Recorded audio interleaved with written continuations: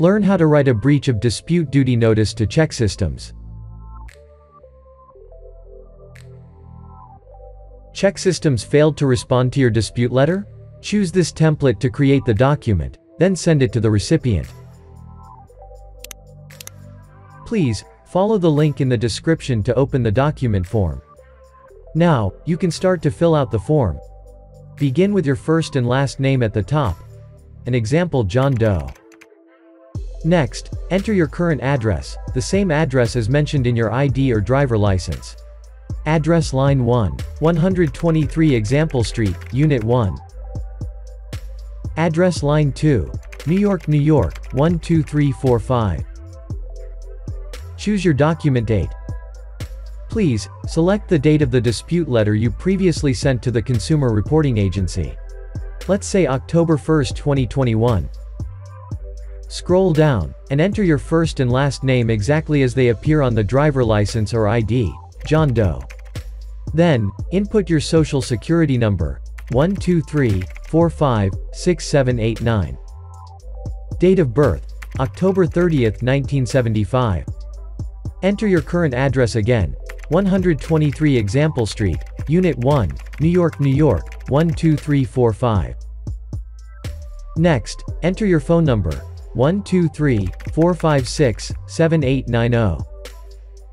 And an email address you own, email@example.com. Under the text, respectfully, need to enter your first and last name, John Doe. Now, you need to provide copies of 2 forms of identification. Upload your ID or driver license copy to the document left side and your social security card to the right side. In the notary section, please retype your first and last name again, John Doe. Good job, your document is ready.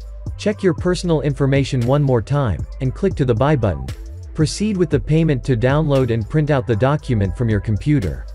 Before the final step, you need to notarize your document. Be sure to keep the original copy of the letter for your records.